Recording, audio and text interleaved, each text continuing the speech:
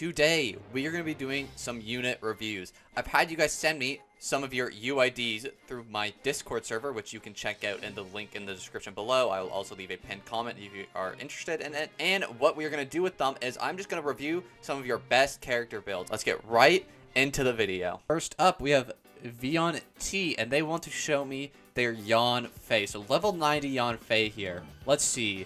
2,000 attack, that's pretty nuts if I'm being honest. 2,000 attack Yanfei, I mean, it makes sense, you are level 90. I'm expecting like a Skyward Atlas here. Yep, Skyward Atlas, I was correct. That makes sense for that high attack stat. R1, that's perfectly fine. I believe 4-piece Wanderers is Yanfei's best in slot, so that's what we like to see. Constellation, 6, sheesh. And talents are a triple crowned Yanfei. Off the bat, wow. You don't see that very often. You don't see that very often. Let's check these artifacts. Let's see how good your Yanfei is. Well, first, let's check the artifact details. So, 63 crit rate from artifacts alone. Keep in mind, so the hat is going to give you 32. So that means they have about an extra base 31 crit rate on top of whatever their circlet is. That is nuts. From just substats alone, that is really good. All right, let's start with the feather. That is nuts. I mean, the flat HP, unfortunate. If this didn't roll flat HP, oh, this would be a nuts piece. It's still really, really good, though. And I think EM is also good on Yanfei, so that's not even like it's a wasted stat either.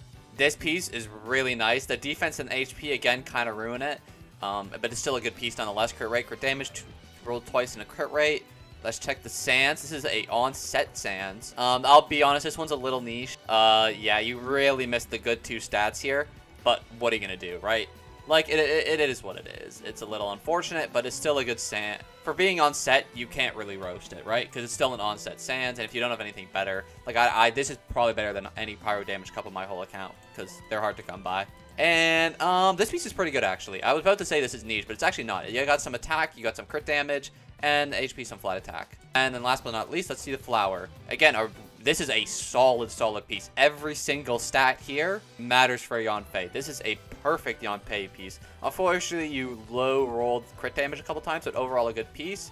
Let's see your stats. 68, 116. It's a little low, but for the fact you're running Skyward Atlas, it's actually not that bad. And Yanfei, keep this in mind, she doesn't ascend with any crit stats. So this is actually pretty good. 100% energy recharge. That means you don't have any energy recharge on her. So I don't think Yanfei needs that much energy recharge, so I think you're fine, but I still think like 110 or 120 is probably pretty good. So you might want a few energy recharge substats. Don't quote me on that though. I don't play Yanfei, so I wouldn't know. 70% pyro damage bonus. Yeah, a really, really good Yanfei. Overall, I give this Yanfei perfect for Constellation, perfect talent, perfect weapon. Obviously could be R5, but not everybody can whale. And all near perfect artifacts. This Yanfei is definitely, we're going to say it's a 9.5 out of 10. On to the next unit. Next up, we have Ruzi, and we're going to review their Lisa. The reason we're on the Enka network is because not everybody is on the NA server, so we just come over here to review people on EU and Asia servers.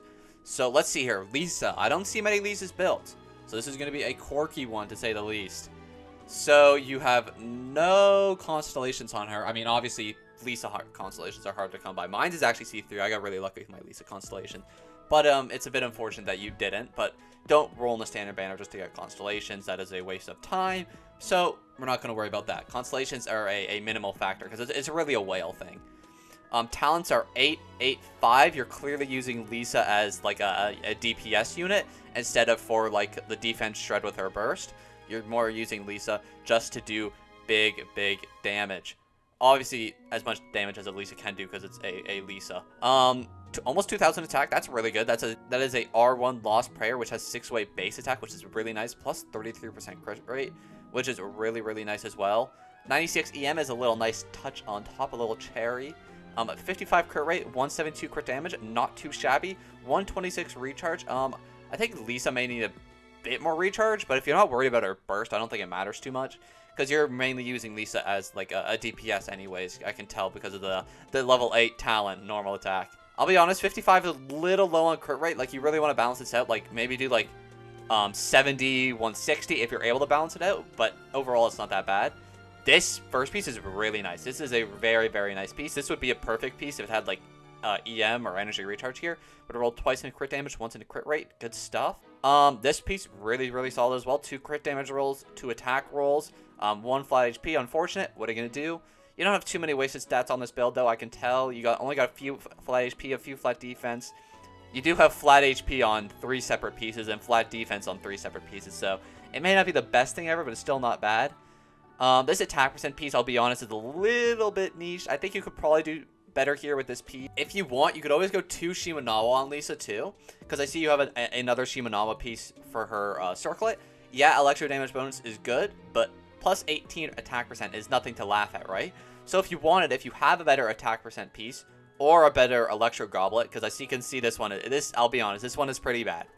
This is a pretty bad piece. Yes, it's on set, but you have flat HP, flat defense, HP percent, and you didn't roll once in an energy. So if you want, you can swap off one of these pieces. Let's say this piece. You put this attack percent piece on a Shimenawa one, and then you just swap off this electro damage bonus, and you use whichever the best one you have is, and your Lisa will look really good. And your Lisa already looks pretty good as it is, so you don't have too much to worry about. Overall, I say this Lisa is at least a 8 out of 10. Next up, we have Alex, and they want me to rate their Eula. Let's see here. 1800 attack. Let's see the weapon. Ooh, Snow Tomb Star Silver. R2. You know, if you're really Eula main, you'd R5 this. You may not just have the Claymore mats, but I think this is Eula's best free. No, Serpent Spine. Well, that's not free to play. I was gonna say Serpent Spine is like the best free to play weapon, but obviously it's Battle Pass. I think it's just a Snow Tomb Star Silver. It looks really good with her, and has physical damage bonus, so it's definitely not anything to laugh at. 2-piece Pale Flame. You're missing a Bloodstained piece, which is a little unfortunate. Constellation 0. Talents are 8, 6, 10 on the burst. That is what we like to see. This is a Eula main, you can tell here. So let's see artifact details. So you have 53 101. That's pretty good. I mean, you do get 60 crit rate. So this is like a 53 times 2 is 106, and then 106 plus 101 is 207. So that's a 207 crit value build, which is pretty good nonetheless. Let's check these pieces, though. Let's see what we're working with. Obviously, you have no crit stat on this, and I don't think Eula ascends with crit, so you're going to have some really solid pieces here. Ooh, this is a nice piece. Good on you, my friend. Damn, that's a good piece. That is 3 crit damage rolls, high rolls, 2 I'd like to add on, 2 attack percent rolls, and then not once in the flat defense, not once in an... Wow, that is a good piece. That is a 10 out of 10 piece. Obviously, you know, if it had more crit damage, it'd be better, but still, that is a good piece. I do notice that you are missing the 2 Bloodstain, though, so maybe you can't find a better Bloodstain piece for her, which is okay. You got almost 30 crit damage on this piece. This is another really good piece. Is that 4 crit damage rolls? I think that's 4 crit damage rolls. It's just they all low rolled. Oh, no. Yeah, that looks like 3 crit damage rolls, but I think it's actually 4.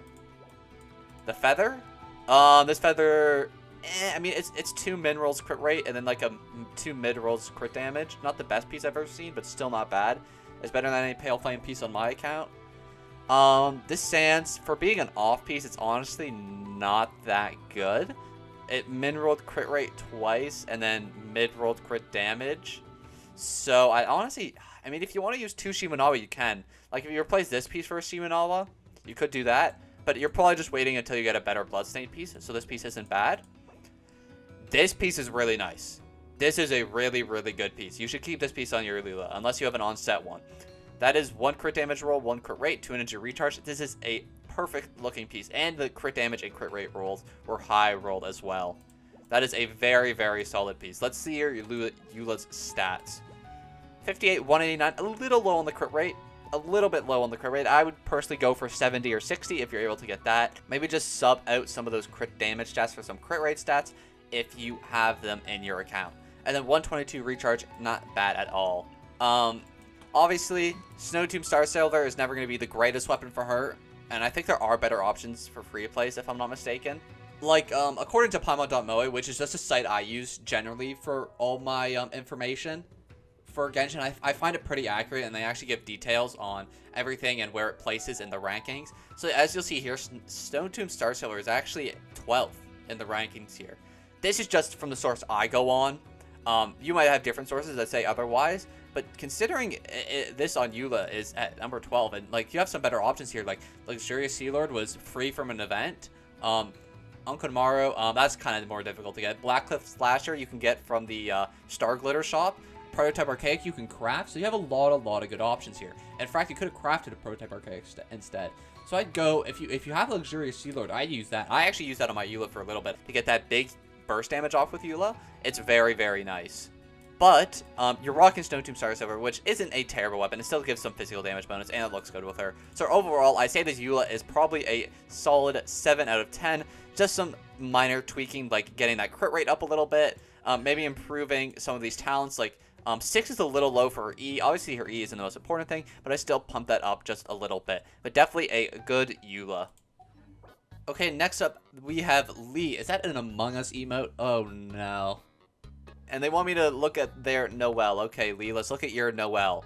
1300 attack, not too bad. 2000 defense. I think that's pretty good, actually. What's your weapon? Redhorn Stone Thresher. This is a main DPS Noelle. Oh my goodness, this is going to be a cool build. You don't see these very often. Your crit stats must be off the charts with a weapon like this. Artifact 4-piece Husk. I think that is her best in slot if you are trying to make her into a main DPS. Constellation 6. Oh no. 10, 12, 13. Double Crown Noelle. This is not something you see every day. I think Redhorn Stone Thresher is her best in slot weapon, if I'm not mistaken. And you have perfect constellations, and you have near perfect talents. Obviously, her E isn't as important when you're building her as a main DPS. Honestly, I wouldn't even take her E past 6. But for just, you know, the flex, right? You want it for the flex. For just that one additional constellation to get that perfect 10 out of 10 rating. Let's check artifacts now. So we'll start with the flower. Good. Oh my gosh. That's a perfect piece. That is a near perfect piece. Wow. If that energy recharge roll went into crit rate or crit damage, that was a perfect piece. Defense percent, awesome. This is a god piece right here. Hold on to that piece. Again, almost another perfect piece. Obviously, attack percent isn't as beneficial with Noelle as defense percentage is, but this is still a good piece. Something I did realize about this piece, though, is I miss crit rate and crit damage every single time. So I actually can't give this too much praise. This is probably like a 6 out of 10 piece, if we're being honest. It's not bad, but like, you miss crit rate and crit damage every time, even though they're max rolls, which is still nice. But yeah, this is, bro, this is such a sad piece, man. I'm sorry. I'm sorry this happened to you. Next up, let's look at the defense percent piece. Okay, a bit of energy recharge, a bit of crit damage. Attack percent, good piece. Not a bad piece by any means. You missed HP percent every time, which is very nice. Again, you have near perfect stats here. Actually, I think this is perfect stats. Like, in terms of, like, the 4 subsets you can get, this is probably perfect. It's just getting maybe a few more crit damage rolls, and then maybe this replacing this HP percent for crit rate, obviously, would have been beneficial. This is a near perfect piece as well. Wow, you have some good pieces on your Noelle. You clearly you appreciate your Noelle. That is 2 crit rate rolls, 2 crit damage rolls, 1 attack percent roll. The crit damage low rolled, but still, you can't talk crap about it. That's 4 crit rolls. And, ooh. Yeah, this piece is a little, okay. I mean, you got some defense, you got some energy recharge. Not too bad. Let's check your artifact details. 52, 66, that's pretty good, actually. Let's check your substats. Woo! Baby, that's 57, that's a 204 build. 204 crit damage. Your crit rate is a little low, though. You're definitely not splitting even there. You could probably squeeze a little more crit rate just out of some of these pieces. Like, I would prioritize crit rate on this defense percent piece over crit damage. Obviously, getting some crit damage on here could be beneficial too, and getting rid of that flat HP set. I would honestly sub out this feather if you have anything better, which is just a little more crit rate. Honestly, if you got like 2 crit rate rolls on a feather, I'd probably sub it out just to make your split more even, so you're critting more. But overall, your Noelle is really solid. Yeah, 57, 204, not too bad at all. This is definitely a 9 out of 10 Noelle. Let's move on to the next unit. Next up, we have Armoretta, who is from the Discord server, and they want me to review their Ganyu. Let's check out this Ganyu. So we got Aqua Simulacra, and we have...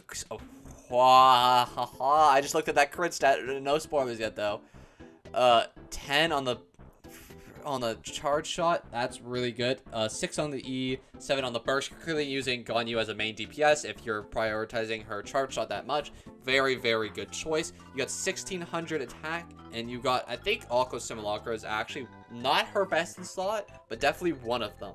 124 EM is a little nice touch. 54 crit rate and 279 crit damage is absolutely nuts. 105 energy recharge. I don't think energy recharge matters on Ganyu. Cry damage bonus is 46%, and you're using 4 Wanderers, which is her best in slot if you're using her for those charge shots. Let's check these pieces. So your crit rate hat, 20 crit damage, some HP, some EM. Yeah, definitely not bad at all. You got a cryo cup here with 9% crit rate. These other stats are pretty terrible, I won't lie. I definitely use an off piece if you have one. Yeah, so definitely try to optimize that cup a little bit. The 2 crit rate rolls, you know, and the 3 wasted stats aren't the best thing ever. This piece is nuts. Oh my gosh, that is 32 crit damage right there. Damn, man, that is a nice solid piece. Very good piece here. Yeah, this is a keeper. This is a keeper. No crit rate, and I'll be honest, the other 3 stats are wasted, so it's not the best thing ever, but by no means it is a bad piece. This piece is a little bit niche. I mean, 2 flat defense rolls. Something that I've noticed is that you have flat defense on every single piece, which is unfortunate. What are you going to do about that? Artifact RNG is artifact. And then your that flower is what is that? I think that's 6 times 2. Oh, that's a 42 crit value piece. Oh my gosh, that's better than any flower on my whole account, and that hurts to say. That hurts to say, man. Oh my gosh, that is a nuts piece. Plus the energy recharge roll on top of that. Damn, that's a good piece. Obviously, the only thing I would critique about this build is I won't lie, I think Ammo's bows are best in slot. So if you have it, I'd use it instead. Obviously, it makes this crit damage look a lot nicer when you bump it up that much. But yeah, Aqua Simulacra is still really good. Crit rate is probably fine because of Ganyu's passive talent that increases it by like 15%. So you don't have to worry too much about this crit rate stat. Obviously, 54 is a little low. I'd probably go for 60 for crit rate. But because of Ganyu's passive, it doesn't matter too much. You get like an extra 20 to 15%. I can't remember exactly, but yeah, it's still not bad by any means. And getting off those huge charge shots with that amount of crit damage is very, very nice. Almost 280. That you know your most irritating thing about this build is the 0.1% that you're missing here to not get it to 280. That is the most irritating thing ever. Just because of that, you lose a 0.1. So you're going down to, you were at a 9.7, you're going down to a 9.6 because you're missing the 0.1 here. And that is a really solid Ganyu. Moving on. Next up, we have a Aurora who wants me to review their Ayaka. Let's see here. Ayaka, 2000 attack. Wow. Mist Splitter, best in slot weapon, R1.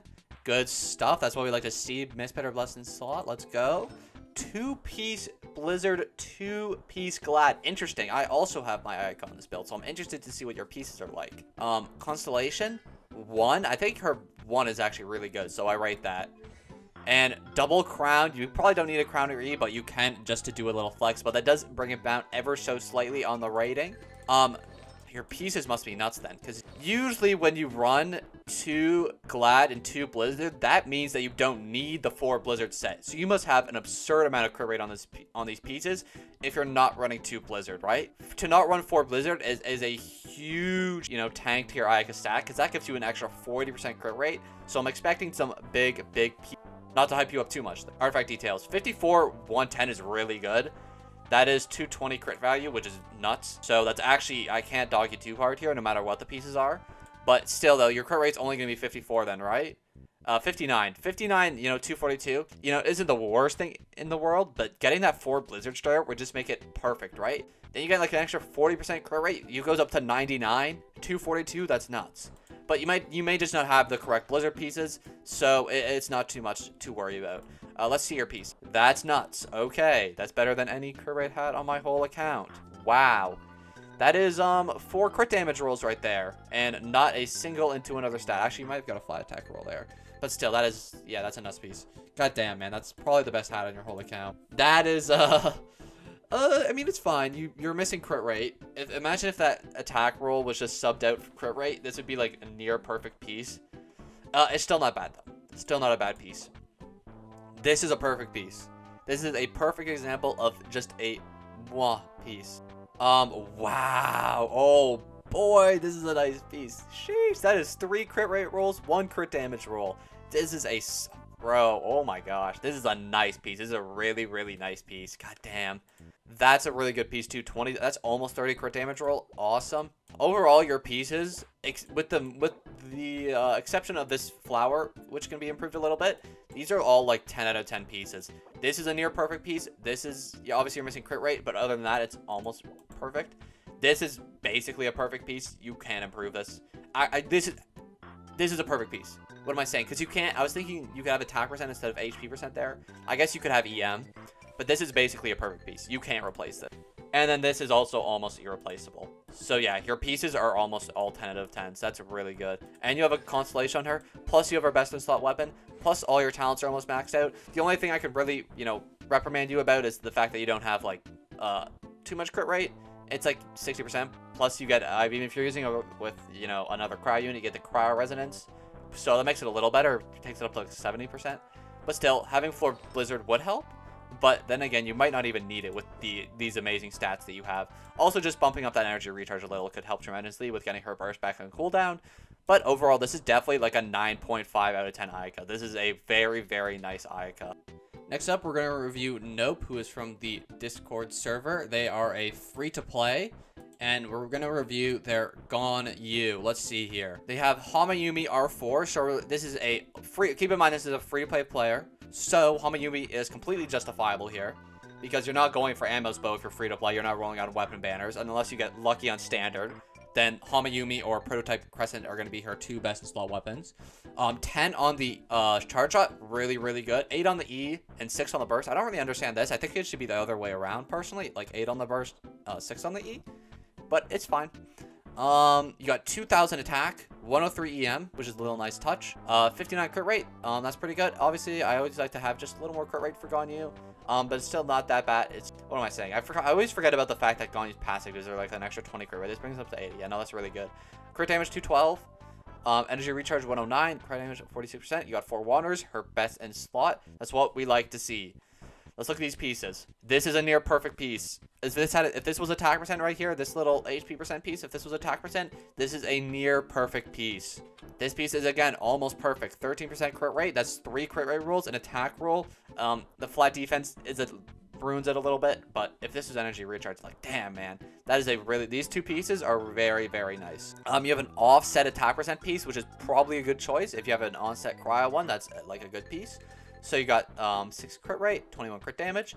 Yep, a nice little 30 crit value piece. Nothing to laugh at all. This piece is a little niche, but you can't dog it too hard because it is on set. It did roll into flat HP 3 times. Or is that twice? It might be twice. I think it rolled into flat HP twice, crit rate twice, and then that's it. So it's not the best piece in the world, but for being on set, it's not too bad. And then this hat, oh my gosh. That is 17% crit rate right there. God damn, man. How do you get a piece like that? That's all high rolls too, almost. That is all almost high rolls. Wow. Wow, wow, wow, wow, wow, wow. That is a nuts piece. God damn.